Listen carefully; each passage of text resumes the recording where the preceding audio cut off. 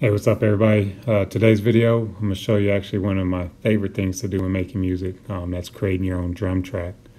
All right, so go and start a new song. I'm going to click the plus button. All right, and when I click plus, I'm going to select instruments. All right, so plus and then instruments. When you go to instruments, you normally usually see the keyboard. I'm going to swipe to get to the drums.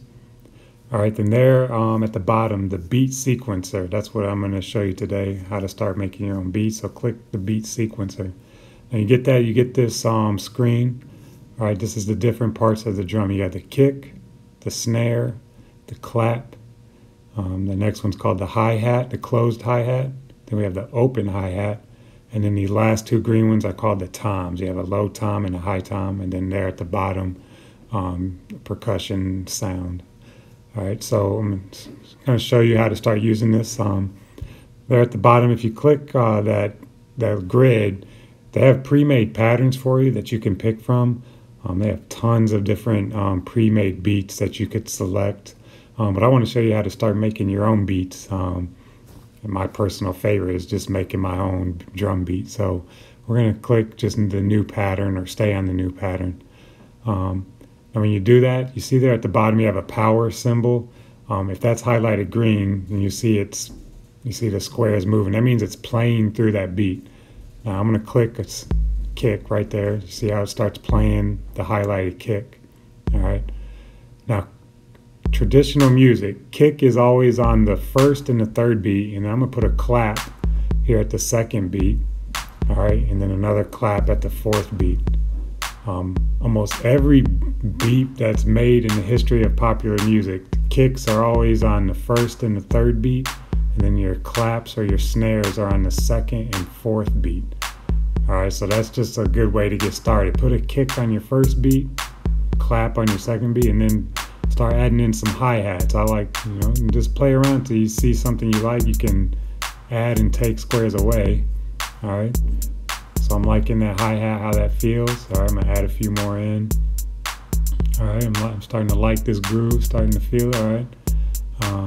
Now the open hi-hat, good practice is to put it between two closed hi-hats. So see how I put it in between there. And then the toms, you can just play around. You feel what you like.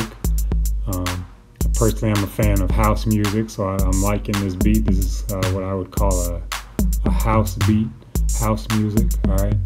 So I'm putting in some toms there till I like what I hear. And lastly, you can add in some of these percussion sounds. So just again, mess around. All right. I'm liking the feel there. All right. So now that I'm kind of liking this beat, I'm gonna turn it off here for a second.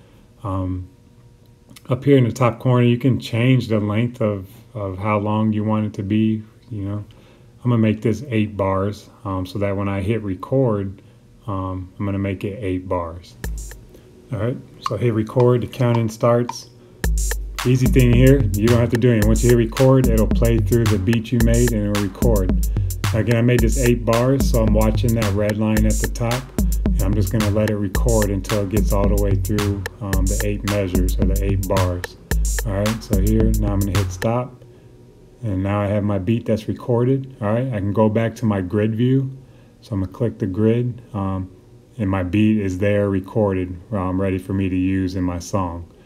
All right, so I'm going to hit play just to listen through it.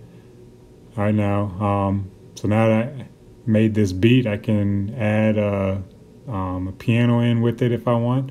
So I'm going to hit the plus sign, instruments, and choose my smart piano. All right, and I'm going to hit play button so I can hear my beat, and then I'm just going to mess around, try to just play something I like with the beat. All right, once I find something I like, I'm going to hit stop up here, and then we'll hit the record button, and I'll try playing the same thing, and we'll lock in a recording. All right, so here's my count in. All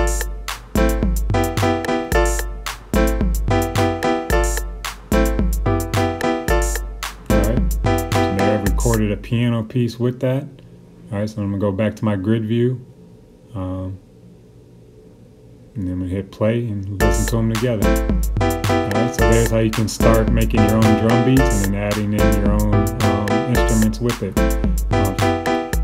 So using the beat sequencer is the easiest way to start making your own drum beats. So again, you hit that plus sign, you go to instruments, and you swipe over and you find the beat sequencer, and that's where you can start building your own drum beat. Hope you enjoy making your own drum beats. Enjoy.